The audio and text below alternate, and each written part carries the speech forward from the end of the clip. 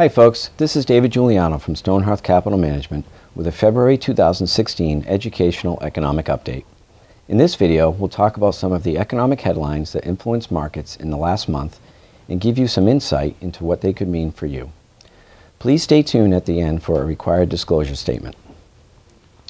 January was another volatile month for stocks. Investor sentiment turned negative on more bad news out of China and plummeting oil prices. Let's talk about some of the month's major headlines. A first look at fourth quarter economic growth showed us that we hit a soft patch in the final months of 2015. Gross domestic product grew just 0.7%, which is a disappointing drop from the 2% we saw in the third quarter. Fourth quarter GDP growth will be revised 2 more times as data comes in, and it's possible that the final result will be more optimistic. However, we're not expecting a ton of improvement. So what was the cause of the slowdown? We can attribute a lot of the drop to lower business spending and weak global spending. However, the data also shows us that the U.S. consumers aren't spending the extra money they're saving from gasoline. Does the slowdown mean that we're heading for more problems? Probably not.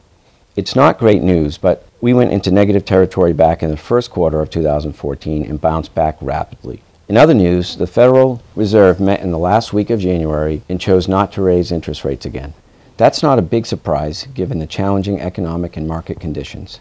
But some experts don't think the Fed made the right call. With so much uncertainty in markets, a rate hike could give investors more confidence in the economy. On the other hand, inflation remains low and economic growth is modest, so the Fed might hold off on further rate increases for months.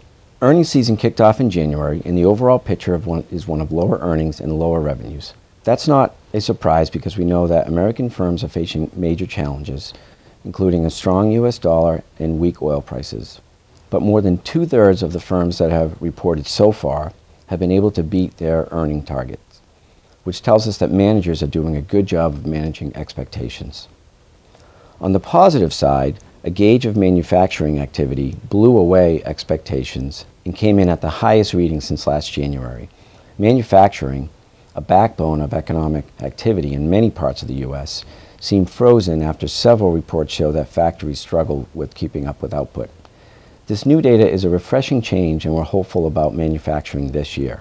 That's it for the February Educational Economic Update. Once again, this is David Juliano with Stonehearth Capital Management, signing off for the month of February 2016. Please remember that nothing we talk about here is a recommendation. If you would like to discuss your personal financial situation, please give us a call at 978-624-3000. We'd be happy to talk to you. Thank you.